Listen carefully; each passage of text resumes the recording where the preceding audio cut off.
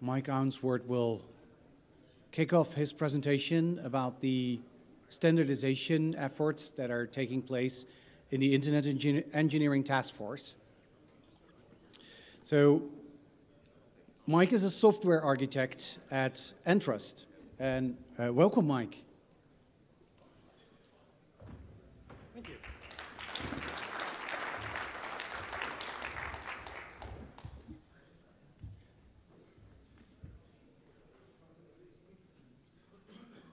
Yep, I think we're good. There we go. Test, test, good. Thank you, Paul. So yeah, as Paul introduced, I'm heavily involved in the IETF work. I've managed to get my fingers involved in most things post-quantum. Summarizing all IETF post-quantum activity in 45 minutes is going to be a bit of a trick, so this is going to be a dense and fast-moving presentation. I apologize in advance, but let's do it. So I'm going to start with the couple of different problem statements, sort of why is this so hard in various flavors, as well coupled with the scope of work that the IETF needs to undertake, some of which is in progress, some of which is yet to be started, some of which is nearing completion. And then I'll go through just a couple of case studies, having introduced why this is hard. I'll introduce a couple of case studies of how these problems are being solved, and sometimes easily and sometimes with difficulty. And then I'll conclude with my personal research area, which is the hybrid and composite PKI migration strategy work. So let's do it. First, who am I? Why am I here? I am, by day job, I'm an AppSec tester at Entrust. I have this strong hobby of PQ research and crypto architecture work. I'm heavily involved in IETF. I'm currently the author of 8 active internet drafts, covering mostly PQ and a little bit of key attestation stuff. And I'm a massive nerd. But since Paul invited me to give this talk, you guys get to sit through a massive nerdy presentation. Disclaimer given, let's go. All right, what is the scope of work that IETF has to undertake here? And I'll start with this slide, which I quite like. So NIST is at the core, the nucleus, if you will, of this quantum evolution. And NIST is going to give us the core primitives. And then, as far as I'm concerned, then the real work starts, where this halo, this shell of other standards bodies needs to take the output of NIST and roll it into the protocols that we all need to then implement and adopt. So I'm going to focus here on the IETF piece. So what is it that needs to change? Well, IETF owns a lot of stuff that you've heard of. HTTPS, TLS, TCP/IP, DNS, and a lot of stuff that you probably haven't heard of unless you're in the PKI industry, for example, and you've worked with SCAP or CMP. And almost all of these, in one way or another, will need to be updated to accept post-quantum crypto. The good news, though, is that there's a lot of interdependency, and especially in the last sort of 15 years, a lot of the newer protocols are built with a lot of modularity involved. So the good news is you can split this list in half, and the stuff on the left actually does define its own crypto, and therefore needs to be updated. The stuff on the right uses one of the other things in a modular way. So that's really convenient. Once you update TLS, HTTPS gets it for free. And then DNS over HTTPS gets it for free.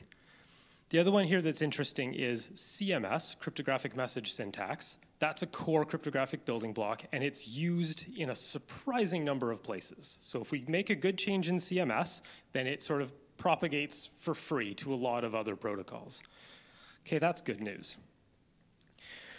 Where within the IETF, sort of organizationally, is this work happening? So this is split over a number of different working groups. LAMPS owns all of the PKI and SMIME stuff. IPsec is IKE VPN protocol. TLS obviously is TLS. The JWT and CWT groups, OpenPGP. Those are sort of the core groups where a lot of this discussion and evolution is happening. There's also a brand new working group that just started, PQIP, which I get the honor of claiming was my name suggestion. And that group isn't going to actually do anything, and that it's not going to publish standards. It's a central group to sort of coordinate post-quantum evolution. You know, everyone's got to do hybrid key exchange. Let's make sure we're doing it in a consistent way across all the protocols. It's that sort of coordination work. And there's a couple protocols that IETF has specs for, SSH and Kerberos, that don't really have an active working group. So unclear where those are going to get updated. It's this sort of, if I put this in here for reference, if you want to subscribe to mailing lists and follow, you know, a bunch of nerds yelling at each other, these are the mailing lists that you want to subscribe to. I'll also mention that we've had a very successful hackathon on getting PQ into X509. We did our first meeting at the last IETF in November. We've been meeting monthly since then. We're going to do another full weekend session coming up later this month. We have a GitHub at the bottom where we have a actually quite quickly growing repository of test artifacts. We've got 4 open source PKI implementations, OpenSSL, Bouncy Castle, libpki, as well as 5 proprietary vendors who are participating. And at this point, we're trying to build a full N by M compatibility matrix. Everyone can read everyone else. And so far, it's going really well. Very few interop problems. We're all able to parse and verify each other's cert chains. So this is actually a really strong success story so far. And finally, I'll do a bit of a shameless plug. These are all drafts that either I personally or my colleague John Gray over there, hi John, are authors on. So we're really heavily involved in a lot of these drafts. And there's one here that I'll point to under the CFRG category, the NTRU, draft Fluor CFRG NTRU. Renee mentioned that there's still some patent uncertainty around Kyber. So this NTRU draft, we're hoping that the world's lawyers, when they finish reviewing the NIST patent terms, that everyone will be happy with Kyber, and then we'll be able to just kill this draft. But if not, we have a draft for NTRU ready for IETF to use NTRU instead of Kyber if we decide we're not happy with the patent terms. Okay, so that's the work that we need to undertake. Why is this work so hard? So the first one, and this is largely harking back to Renee's talk, is there are so many knobs and dials with the new crypto. You don't just pick RSA 2048 and be done with it. You're going to have to make many choices. And we'll compare here to the RSA and ECDSA migration that we all mostly lived through, and the SHA-1 to SHA-2 migration. RSA to elliptic curve was sort of an easy migration because we sort of just didn't do it. SHA-1 to SHA-2 was painful. I mean, we're still, in some weird edge cases, still haven't made that migration yet. And it's been how many years? And that was comparatively a very easy migration. You didn't have to revoke root certificates. You didn't have to update implementations.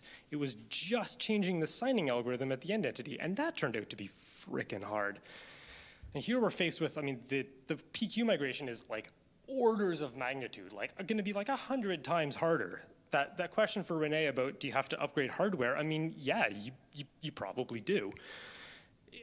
So yeah, let's be real about the scope of this problem. That first sub-bullet there, algorithm and parameter selection, I mean, that was half of Renee's talk, was showing all the trade-offs. You have to have size and extra computation somewhere. Do you put it in the public key? Do you put it in the private key? Do you put it in the signature? Do you deal with state? There's so many places. The complexity has to be somewhere, but where you put that complexity is almost free choice. You also have to make choices. Do you do a hybrid? I'm using the UK NCSC's terminology here, PQ/traditional hybrid, or do you go pure PQ? Do you do a mixed PKI? Sebastian is going to give us a talk later today on mixed PKIs. You have to implement these new crypto, so we're all facing the buy, build, or open source question with where we get our implementations from.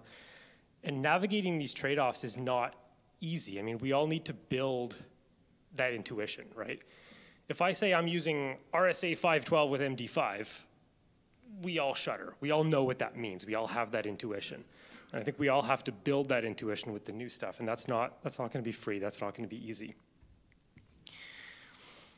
Okay, so I'm going to drill in a bit to the hybrid piece.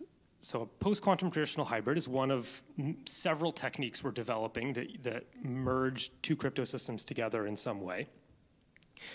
Reasons you'd want to do that, there's strong security reasons. Renee mentioned, implementation bugs. This new stuff is complicated. People are bound to make implementation bugs. We're bound to have CVEs and Oracle padding attacks and whatever that need to be fixed. If you do a hybrid, you sort of gain some security and robustness against CVEs.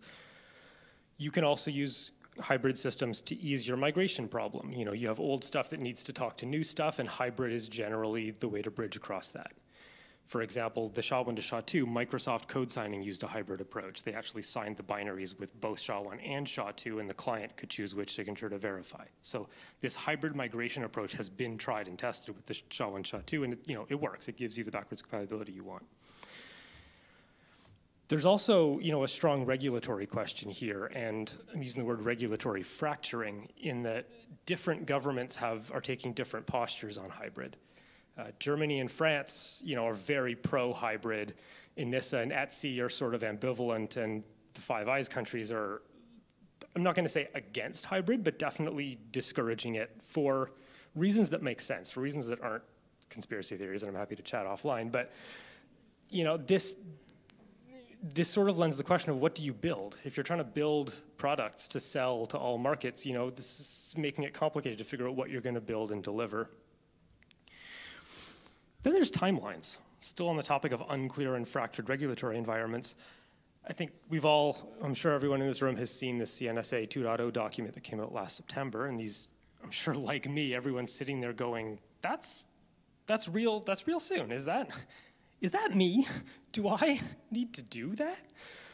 And that's sort of the first question is, do I need to do that? What exactly is software and firmware signing? I think it's pretty clear that they really want the chipset ROM and secure boot people doing this, but when I check in code to Git and I sign it with my SSH private key, that is technically signed software. Does that count? Do I need an LMS-based SSH key or I can't sell to DoD? I mean, probably not, but it'd be nice to get some clarification here. This is the uncertainty piece. That's a bit of a ridiculous example, but a slightly less ridiculous example is what exactly counts for PKIs under that software and firmware piece? Does that include the publicly trusted Windows code signing PKI? Because if so, that's going to be a heavy lift to get onto LMS for, 2 years from now. And we heard from Renee that the standards, LMS exists today, but I don't think we have CAVP test vectors for it yet. So I don't think you can FIPS certify an LMS yet. Correct me if I'm wrong. So we're in that yellow period for software firmware signing, but I don't think anyone has a FIPS module for that yet. And then there's other pieces, all right? So the CAs need to be on LMS, but what about the OCSP responders? What about the timestamping authorities? Getting those onto LMS is actually a lot more complicated, and I'll go into that in a few slides, because those are public services. You can't easily restrict how many signatures your timestamping authority does when it's a public free service. So how do you choose at keygen time how big to make your key? And what happens if it's exhausted? What happens if you run out of signatures on your timestamping authority? And then, of course, the biggest question here is, well, 2025 is basically tomorrow. Are we going to get there? You've got hardware implementations, FIPS certification. These are going to be new environments, so web trust audits, distributing roots, browser root stores. All of that's got to happen. For that blue line, that's all got to happen in that little bitty tiny window from when the specs come out until they want it live. Let me stop getting myself into trouble with the U.S. government here and take a step back. But there's a lot of uncertainty in what we're going to build and when it needs to be delivered by. So let me go in. I'm going to drill into that second bullet, the LMS piece, why LMS is so difficult to implement. And the first piece has to do with private keys and lifetime of these keys. This may look like a lot of signatures, 1 billion or 1 trillion, but have you ever stopped and counted how many signatures your prod environment produces? If you run a public large-scale timestamping authority, do you actually know how many signatures you spit out in a year? This is a question we probably mostly haven't had to think about. And then, building on that, this concept of key exhaustion. So the recent PKCS 11 spec has added a query, so you can ask the hardware how many signatures are left on this key.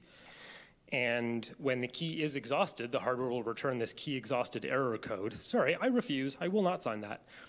And we're gonna have to grapple with the implications of this. If your issuing CA runs out of signatures, then you cannot produce more CRLs, and that's a violation of your contract, right? You're required to produce CRLs until your issuing CA expires, but if you expire your key, you're in trouble. So these are all operational concerns and that we're gonna have to deal with at scale. So that's sort of the first point there, is choosing the lifetime number of signatures at keygen is a bit of a magic trick. There's also private keys. A sort of naive LMS implementation has gigabyte-sized private keys. Those aren't going to fit on smart cards, for example. So people who currently use a smart card for their code signing solution, nope, not anymore. And then there's this question raised by SP 800-208, that's the LMS spec, that is very clear that you may not back up an LMS key. And that's to do with issues of private key state reuse. So it makes sense why this requirement is there. But that means that's a fundamental shift in how we manage disaster recovery in prod environments. We're used to just taking backups of our prod keys, and in disaster recovery, we just restore them. We're gonna need to rethink all of those procedures when we're dealing with an LMS-based PKI. Okay, so that's sort of broadly the problems. Let me go into one more. I'm gonna deal with one more problem, and this is, fair warning, this one gets a bit deep into crypto. Here's how Diffie-Hellman works today, and I'm going to use throughout my presentation this ECDH, meaning anything that's sort of Diffie-Hellman shape, elliptic curve or finite field. And we call this is both encrypted and authenticated. We refer to this as a 0.5 round trip authenticated key exchange, 0.5 RTT AKE. Basically, if Alice already has Bob's public key, maybe from some previous interaction, so that dotted arrow doesn't need to happen, then Alice can do an elliptic curve key exchange, extract the secret, encrypt her document, fire it all off in one shot. Crypto and document sent. Bob can turn his phone on, get off the airplane, turn his phone on later, it's there sitting in his inbox. That's cool. And this is beautiful. We take advantage of this all over our cryptographic protocols, and now that we're losing it, we're realizing just how special this property was. So the new chems all have this shape. So Alice still needs to get Bob's public key. She then runs that through a chem. You'll notice Alice does not have a key pair in this model, so it's already different from elliptic curve. It's also different from RSA key transport in that Alice doesn't get to choose the secret. The secret will fall out of the chem. She provides RNG, so Alice provides provable randomness, but does not get to choose the secret. And so those two properties together mean that this is a lot more tricky to engineer into protocols. This is not an authenticated key exchange because Alice, there's no way to prove here that it originated from Alice. So if you want an authenticated key exchange, you've got to do a chem in each direction. So here's what this looks like. I ripped this from the Kyber paper. This is the authenticated key exchange with Kyber, and it's a full round trip, and this is just to set up the crypto. We haven't actually encrypted any content yet. So if Alice then wants to send the message, that's got to be a third flight. So we call this a 1.5 round trip AKE. And I'll note also it involves 3 calls to the chem encapsulate primitive. So we're actually making 3 calls to the chem primitive and a full round trip and a half to actually do anything useful. And that means Bob can't be on an airplane. Bob's device at least has to be online to do the crypto setup. Okay, so there's the problems. How are we solving this? So I'll go through, I've got a few case studies here. X509 and OpenPGP are sort of in lockstep, so I'll do them together. TLS is in some senses solved and in some senses not even started. CMS is a really nice sort of example of a win. And then CMP is an example where we can do it, but it's not pretty. So let's start with OpenPGP and X509. Here is the list of crypto algorithms that are going to be supported in OpenPGP. I'm starting with OpenPGP because it's a little bit more straightforward. This document is co-authored by BSI and ProtonMail. And in keeping with the BSI policy, these are all hybrids, which I find fascinating. OpenPGP will not allow you to use dilithium by itself. You can't. They're going to bury it. You can choose your elliptic curve if you want a brainpool curve or you want a NIST curve. They're giving you all the curves, but you must use elliptic curve with dilithium. Same with Kyber. And that's an interesting and bold choice. I like it. We're trying, the other thing you'll notice here is there is no RSA. And that's because OpenPGP has already deprecated RSA. You already cannot use RSA with a modern, up-to-date PGP client. So that, I mean, the OpenPGP problem statement is in a lot of ways much simpler than the X509 problem statement, just because PGP is a much more constrained environment. This set of use cases are a lot more limited compared to X509, which is used for all sorts of wild and fantastic and weird things. Which means, you'll notice this draft, the equivalent draft for X509 has my name on it, so I'm the lead author in choosing the hybrid combinations for X509, and it's a much more difficult problem statement just because the set of use cases for X509 is so much more complicated. You right down to the small embedded devices, you know, up to the WebTrust size CAs. Everyone wants something different. So we're currently up to 14 signatures and 12 chems for the hybrids plus all of the pure algorithms, and I'm sure at the next IETF that's going to get argued bigger. So that's the status of just choosing algorithms. Let's talk about TLS. So the encryption part of TLS is pretty straightforward, and this draft is very mature. This is the TLS hybrid design draft. It's pretty mature. I think this is going to get standardized more or less as is. Again, all hybrids, which is an interesting choice. So you can do Kyber with your choice of elliptic curve, and that'll encrypt the TLS session. Okay, cool, easy. TLS signatures, not easy. This one is a mess. I've ripped here a picture straight off Nick Sullivan's Cloudflare blog.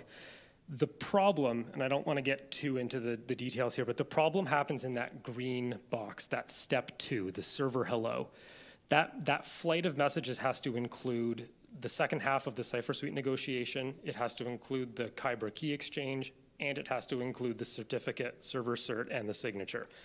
And for TCP technical congestion window MTU reasons, that entire green box has to be under 5 kilobytes. So we can probably get a dilithium cert, key and signature, to be under 5K, but not when you add the Kyber ciphertext, the Kyber public key, and a signature over the Kyber public key. This isn't going to fit in 5K.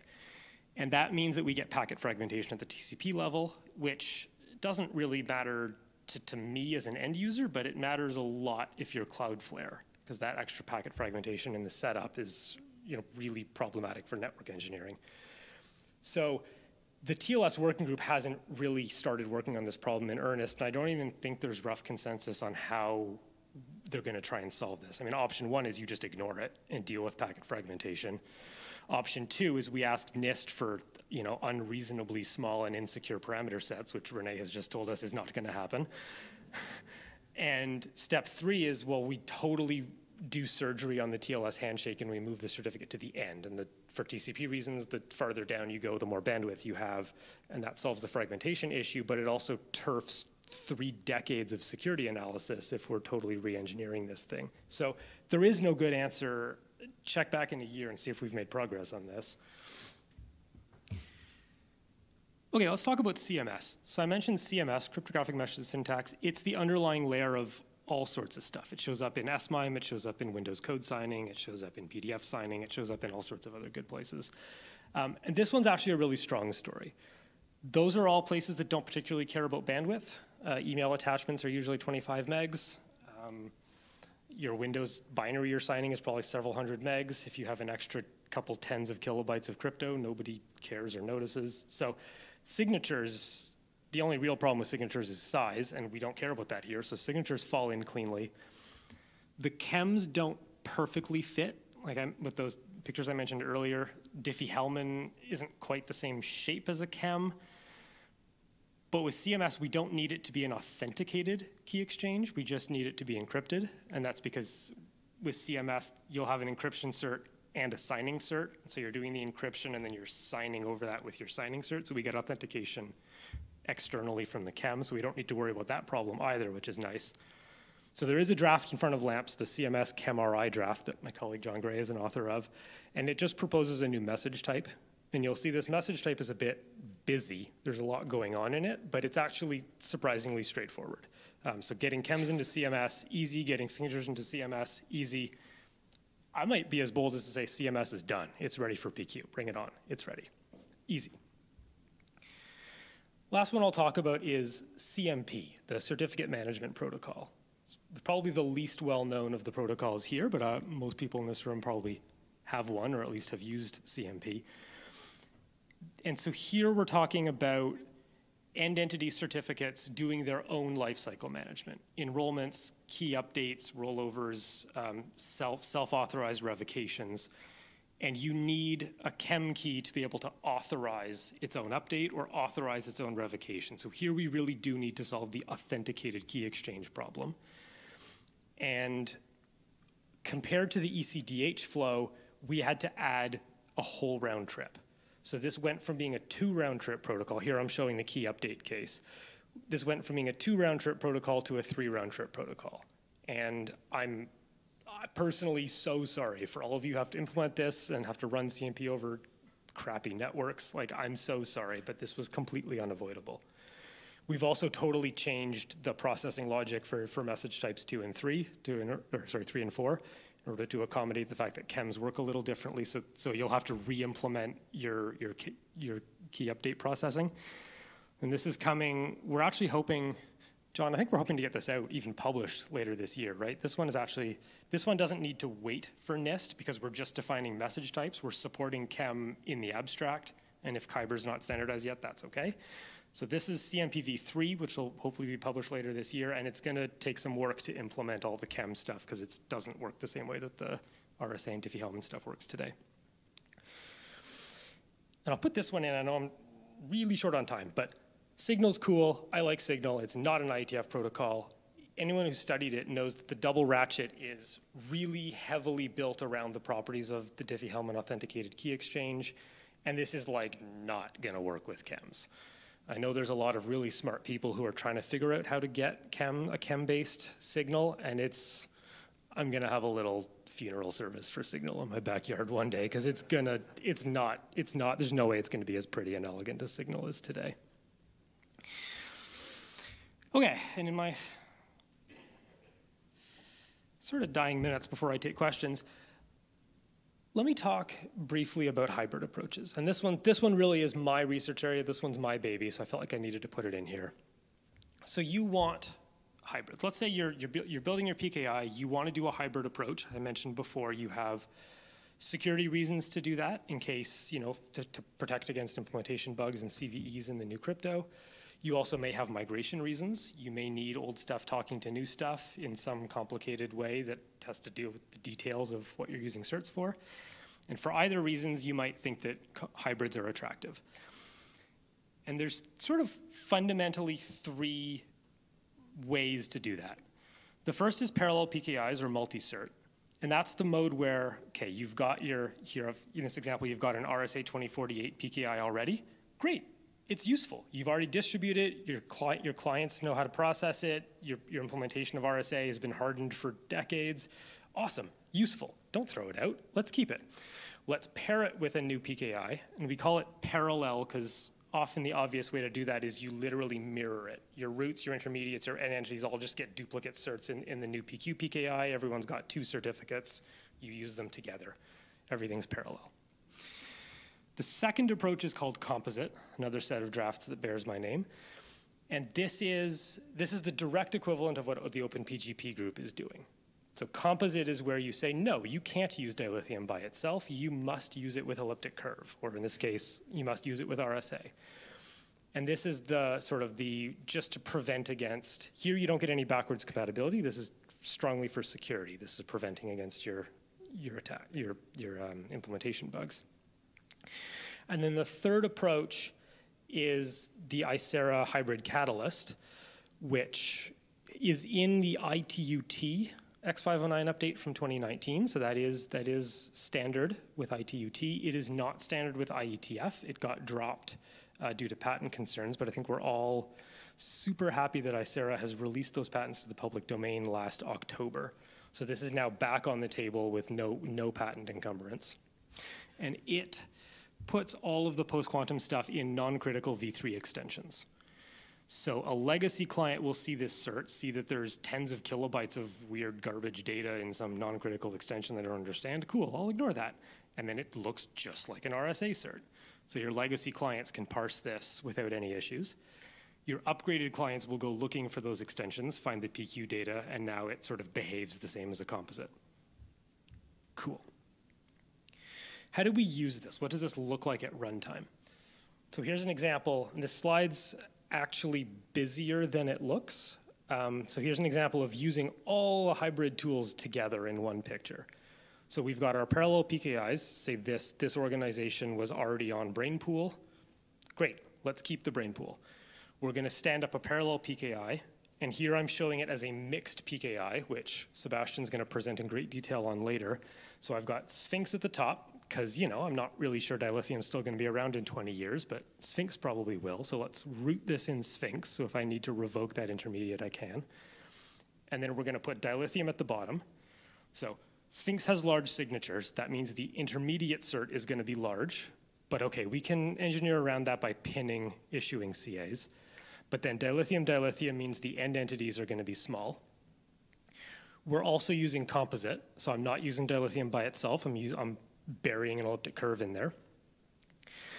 And then we're gonna use both of these certificates together to sign a CMS object. And this is the same trick that Microsoft used with the SHA-1, SHA-2 migration. We're gonna put both signatures on there, and it becomes the client's problem to figure out which one it wants to verify.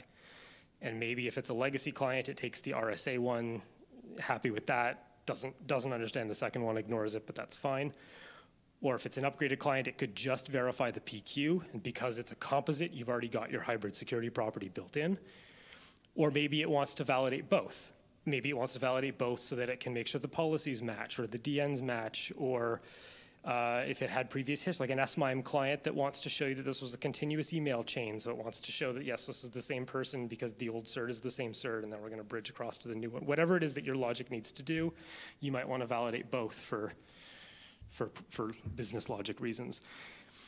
And so the main point of this slide is that the hybrids give you all sorts of flexibility in handling whatever the sort of niche of your PKI is. Hybrids give you lots of flexibility to make sure that those niche migration cases are covered and well handled and graceful. And that's my talk. So the main point here is this migration is going to be the hardest crypto migration we've ever done. It's going to be orders of magnitude more complicated than either the RSA to ECDSA or the SHA-1 to SHA-2. It is full of these square peg round hole problems where the new stuff just doesn't fit. It doesn't fit for protocol and application reasons, like chems not being the same shape as Diffie-Hellman's is the main example.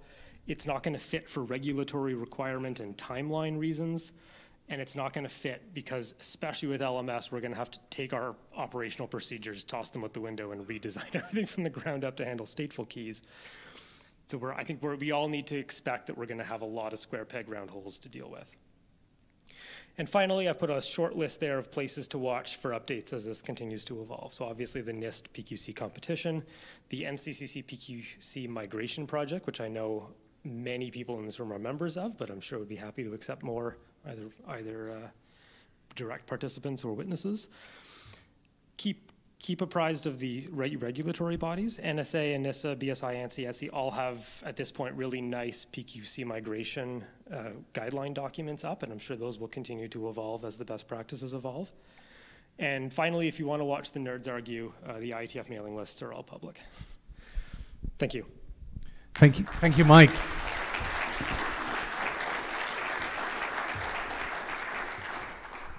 So that was a great presentation. Thank you.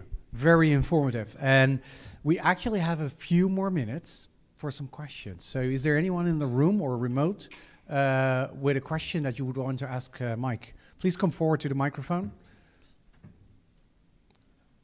Is it? Check if it's turned on. Is it turned on? Too far? Flip the button. 2, 1, 2, 1, 2. Here you go. Mike, awesome presentations. I wanted to ask a question, being an HSM developer and having dealt with PKCS11 for a long time. When you migrate into the world of PKI where you start to bundle keys, hybrid or composites, and you're dealing with that and trying to keep that under proper lifecycle management, and you're trying to deal with these keys as a new concept, not just a key, but a set of keys. Do you see the role of HSMs having to evolve in that if you do decide that you're going to use dilithium with RSA or ECDSA, that it's the job of the HSM to maintain those two things as a bundle? Or do you see that keeping in the realm of the applications? And if the application keep having to deal with these things, it will make the world of application development way more complicated, and it's already quite complex. So how do you see this thing navigation, or how do we navigate to make the world safe, secure, yet, you know, balancing these two concepts? Great question. This comes up every IETF, near fistfights in the hallways over this topic. We're not gonna get there. Don't worry. I think the core of that question is, there is complexity, where do we put it? And generally speaking, we want to bury it where the experts, the HSM developers, the library developers, the PKI software just hides the complexity, and we don't want sysadmins to be able to shoot themselves in the foot with it. So I think the lower down we can jam all of that, the less people are going to get it wrong. The details, of course, have to do with which kind of hybrid you're trying to use. If it's a parallel PKI, then the HSM, in fact, should not be aware that these are related. If it's composite or if it's Icera catalyst, maybe they should. Maybe the lifetimes of those should be tied. Maybe you should not be able to revoke one without revoking the other. So I think if we can get HSM support, especially for composites, I mean, if composites at the application level, we're treating that as a single key object. If that propagated down to the HSM, and the HSM also treated it as a single key object, that would make management easier and more secure. There is one little trick that we haven't really addressed yet with composites, which is, what if, say you've got an elliptic curve and a dilithium smushed together as a composite, what if I declare the elliptic curve to be key compromise? What do I do with the dilithium half of that key? CAB forum requires CAs to check key compromise lists when accepting a CSR. Do we have to open a composite and check each component independently? Like, there's some subtlety there that HSMs might be able to help with. Cool. One final question, and I'll leave the. You're also involved with attestation protocols, where you're trying to get a device to do an attestation on a key. Given the post-quantum transition, at some point, those attestations might have to be signed using both classic and a PQC signature. Is the attestation evolution thinking in those terms, or right now we're trying to do a single key to attest another key, and we'll deal with PQC transition later? Another fabulous question.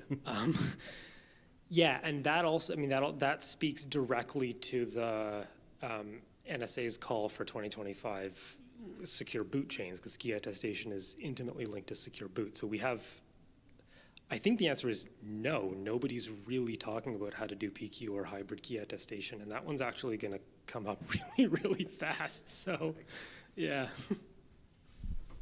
Okay, so there were a few good questions. Are there any other questions from the room or maybe remotely? Yeah, we have a few questions remotely, and we have one here in the room. Shall we first take one remotely while you get up to the mic? Sure. Yes. There's many questions in the chat, so we'll start with this one. How can we integrate PQC into VPN protocol? Good question. I'm not personally involved in the IPsec-ME working group, the IKV2 working group, but I know that there's close to a dozen PQ drafts that are fairly mature within the IPsec-ME working group. So that's allowing for hybrid certs, that's expanding the bandwidth of the SA setup phases to allow for the larger key sizes, that's Yeah, that work is actually pretty mature. So PQ support in like V2 is actually coming along quite well. I maybe should have mentioned it here, but I'm not personally involved. Okay, so let's take one more question remote, and then we close the queue here in the room. We have a few more questions. Yes, another one is, do you see a need to change the X509 cert format as well as part of the migration? I hope not. We're adding the new algorithms. The NIST algorithms will need OIDs and they'll need encodings. That doesn't require breaking 5280. We might add some extensions, like the Catalyst cert requires some new extensions. Again, those are just extensions. We're not breaking 5280. The composite stuff is just a new algorithm. It doesn't break 5280. So we've been really careful to design this stuff without having to change any of the existing 5280 stuff. So I hope the answer is no. Okay, thank you. Hey, good morning. Gabriel Spini from TNO. Well, I also have a question on hybrid certificates, so your babies. Because it looks like there's a decent chance that we're going to have actually several standards for those. So at least right now we have the ITOT or ISARA Catalyst, and it looks like we might also have composite ones. But the two seem incompatible to me. Also, so have we ever been in that situation where you actually have sort of like concurrent standards for certificates? Do we know how to address that? I'm not old enough to answer the have we ever question. I know there's some folks in the room who've been around in the 90s who might be able to. I mean, there have been various incarnations of jumbo cert or multi-key cert in the early days of PKI, and those didn't progress, but they've been explored. To the compatible question, I think they actually are. I think the Catalyst, ITUT extension-based and the composites, I think actually play nicely because they solve different objectives. The composites are addressing security and only security, and the Catalyst is addressing migration, and yes, it helps with security, but it's primarily for backwards compatibility. And the picture that I showed here, I mean, you could easily use composites and catalysts together. Instead of parallels, you could have a single catalyst instead of the parallel, where the dilithium is actually composite. So you could put a composite key as the alternative key inside a catalyst. I think they are compatible. They do play together in interesting ways, depending on what the use cases are that you need to solve. Okay, so one more question from the room, and then Tim, can we take your question during the panel? Actually, it's a quick comment on one of Mike's answers. Well, come quickly to the mic then, and yeah. So Mike's already going to know this. Tim Holloway, DigiCert, but yes and no, I think, is the best answer to that question of whether we're going to change X509 certificates, because there's a lot of people who aren't going to want to, and that's the correct answer is if you don't want to change your X509 certificates and you want to do 5280, you will be able to do so, and we'll make sure the technology is available. But we also have the opportunity to change how things work and improve some things during this migration. And we don't want to do anything that will slow it down, but I think this is actually a great opportunity to rethink how PKI works. thank you. Last question from the room, and then we move on to the next presentation. Yeah, hi, my name is Guillaume with Carolina Information Security. I'm wondering, how do you intend to do CSRs for CAM keys? Well, you can't do CSRs for Diffie-Hellman keys, so I think the answer is we haven't needed to so far. We don't need to in the future. I'll shameless plug, I do have a paper that I did with University of Waterloo, Douglas Stabila, and Microsoft Research on ChemPops. So we did develop a zero-knowledge proof. We call it verifiable key generation. And so you can prove via zero-knowledge proof that you were the one who ran the key gen, and that you can stick into a CSR. So I do have a paper out on providing it, but given that we've never needed to do CSRs for DH keys, I think the one case that might come up is if the auth-chem, the chem TLS draft proceeds, then we're going to need to do chem keys at scale for web PKI, and then we really would need a CSR. But we haven't yet, so I don't know that we need to going forward unless something changes. Thank you. Okay, thank you, Mike. Thanks for the presentation, and please give Mike a big applause.